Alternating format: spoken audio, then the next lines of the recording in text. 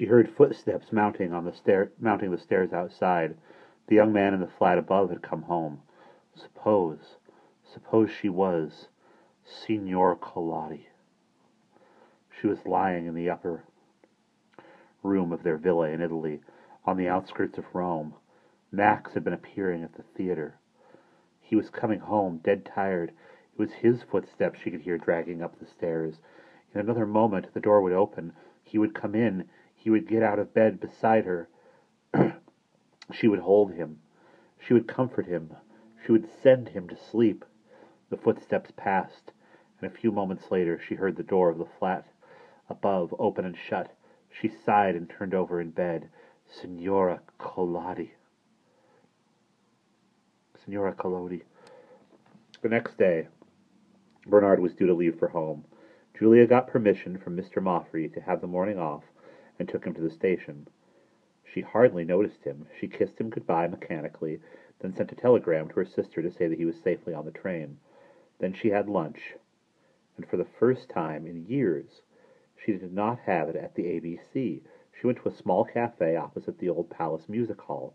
There was just the chance, as she sat there, that she might see Max going in or coming out. The afternoon passed somehow. Even old Mr. Moffrey noticed Julia's abstraction, but he attributed it to the fact that she had been seeing her nephew off. He himself was not feeling very well those days, so he gave Julia orders to close the office early, set his square hat firmly on his head, and went windily off to his old-fashioned house out Chiswick Way. Julia, for her part, locked up the office, hurried home, boiled herself an egg by way of supper, and then went out to the old Palace Music Hall. There, in a ferment of impatience, she sat through the acrobat set, the eccentric cyclist act, the ballad-singing act. By the time the indicator showed her that Max Colati was next on the bill, her heart was beating painfully.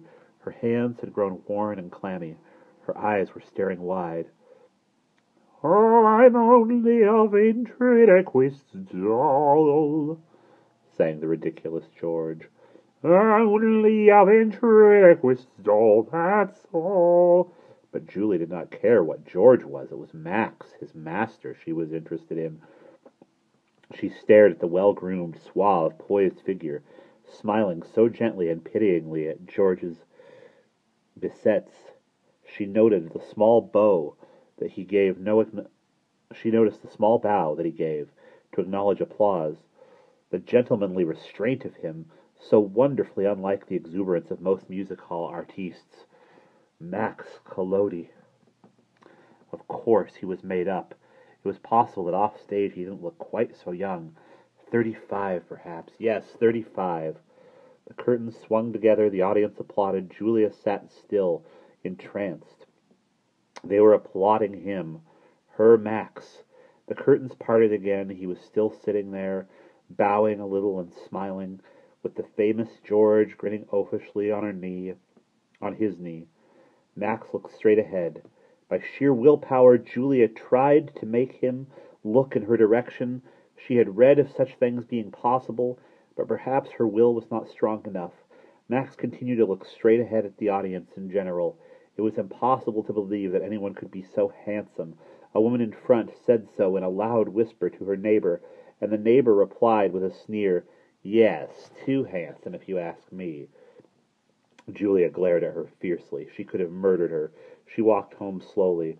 On a bill on the hoarding near her house, she saw his name in large lettering, Max Colati, the gentleman ventriloquist, with George.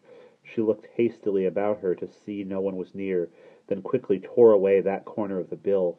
In her room she straightened out the crumpled piece of paper and stared at it for a long time before tucking it away between the leaves of one of her favorite books.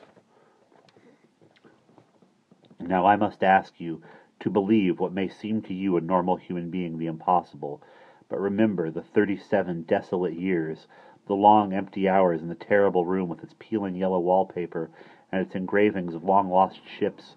Remember the far-off seduction almost 20 years before, the broken engagement, the square soulless hat of Mr. Moffrey. Remember the solitary meals conjured from that single gas ring, the cold, unlovely love that had concentrated itself on the distant and unresponsive Bernard, and remember the story of the Eastern philosopher's glass eye, the other glass eye, the one that now rests on the black velvet on Julia's mantel shelf. That is all that remains these days of Julia's affair with Max Collodi, a glass eye, a curious, even a terrible relic. Every night, for the rest of that first week of her passion for Max Collodi, Julia paid her 3 shillings and 6 pence to sit in the fautelus, as they were called,